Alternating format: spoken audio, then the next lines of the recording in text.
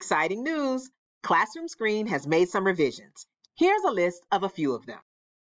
As you can see, it's more than just a page full. However, for the purpose of this video, we'll just focus on just one or two revisions.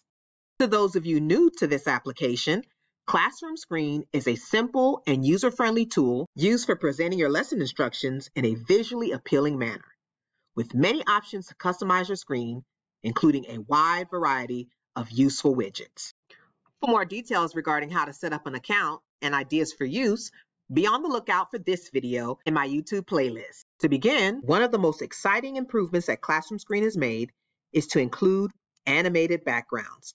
They have kept many of our favorite images and have added a variety of new ones.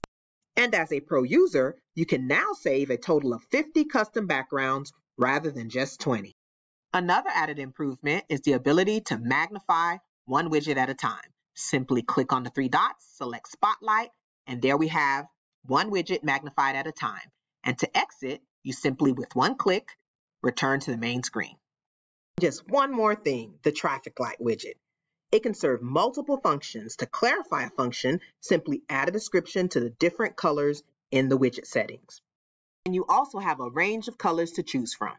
Consider giving these features a try, and let me know how it works out for you by commenting down below. And be on the lookout for more videos uncovering more new features available on Classroomscreen. Thanks for watching. To continue to support my channel, feel free to share, like, comment, and subscribe.